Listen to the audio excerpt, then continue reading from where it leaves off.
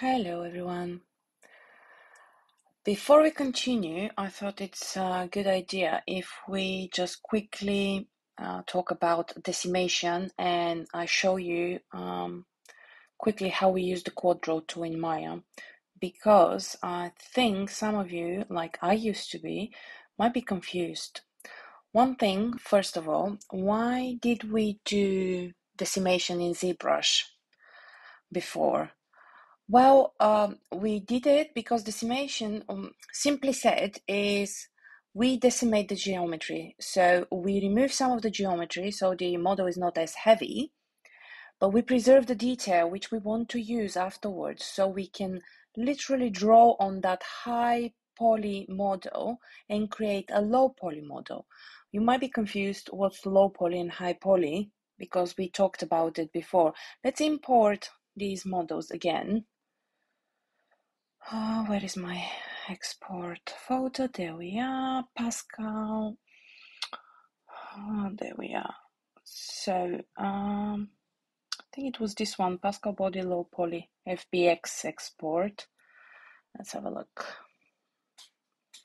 Yes, it's this one. So what we have here is, that's the high poly. Let me F on the keyboard so we can zoom in. Yeah. Okay, let's hide the floor for the time being. So this is our high poly. I'll pull it out so you can see the difference. And come on, there we are. I'll put the shortcut keys for navigation and everything in Maya afterwards in the video as well. If I select my high poly, then shift select, click on my low poly, well, you can see the difference. This is low poly. It doesn't have that much geometry. This is high poly. And this is a decimated high poly. We decimated it once. And even with once, I think my computer was struggling when we were using the quad draw tool. You will see later on in the next videos, because it needs to do so many calculations as well. And the quad draw tool, I believe it's heavy on the computer. So at some point, I think I moved on to my stronger machine, which I use usually for rendering. But that's the difference. Low poly, shift select the high poly, shift select the low poly, and then you can see the difference. So we like, for animation and games, we like working with low poly, don't we? Because, okay, Command Z to undo whatever I did. So if I show you, for example, on this low poly one, it's, if I go to vertex, even this low poly is quite heavy for animations and stuff, but it's easier.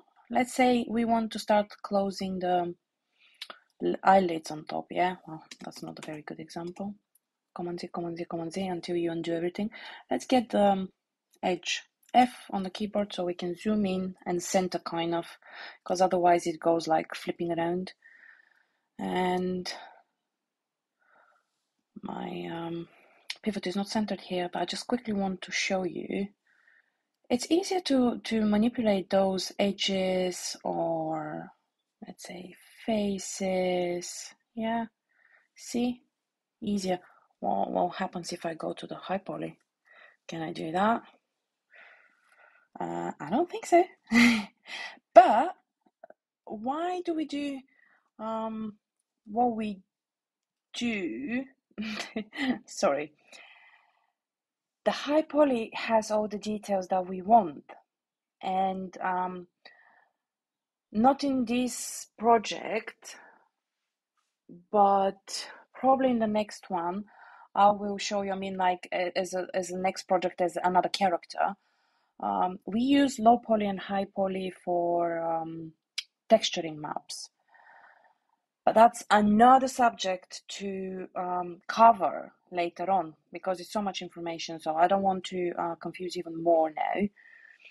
What I want to show you for now is how we use the high poly and just talk a little bit more about the quad draw tool. So for the next video, you're a little bit more prepared for the retopology. You will see what we call retopology. So if I go back to object mode and I select my high poly, and then I go to my sticking tool, which is this one, to make the object live. So you see, once you go back on it, it's like kind of green. So if I switch this off, it's normal selection green. But if I switch this on, means that this one is ready to be drawn on. Okay, so let's go to quad draw tool, turn around, option on my keyboard and my pen option is Alt in Windows. So we go to my high poly. Let's hide the low poly, it's distracting me there. Come on. H on the keyboard to hide. Okay. Well, what we can do is, now my other keyboard is working. What we can do is, well, let's leave the eyes there. Okay, so we can literally, this is on. There we are. Quad draw tool is on, and let's do it. And what we usually do is we start only half and then we mirror. So what I would start usually with in the next videos, you will see. So we're putting the dots there where we want them, then shift on the keyboard to make a face. And then when the mouse is like this, you can move. See, you can move literally the vertices because these are vertices. If I come closer, you can see these are the vertices there. Vertices. Am I pronouncing it properly? Never mind. You know what I mean. So I don't like having it on all the time. And edges. For example, if I want to extrude, by the way, all the shortcut keys are here. See, keyboard, mouse, shortcuts. Expand this, and you can see all the shortcut keys for the quad draw tool. So, just a quick go through. Tab, and when you have the edge, it says to you extrude, so you can extrude that face.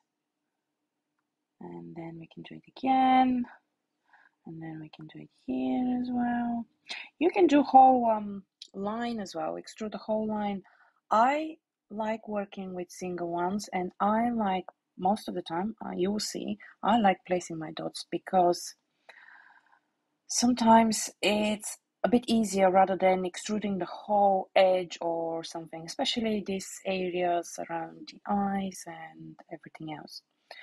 So dot, dot, we need to have 4 vertices, shift, make a face, dot, dot, shift, make a face. If you want to remove a face, let me try to remember which one was it. Command Shift, maybe? Come on, center. Let's see whether it was Command Shift. No, it needs to be yellow.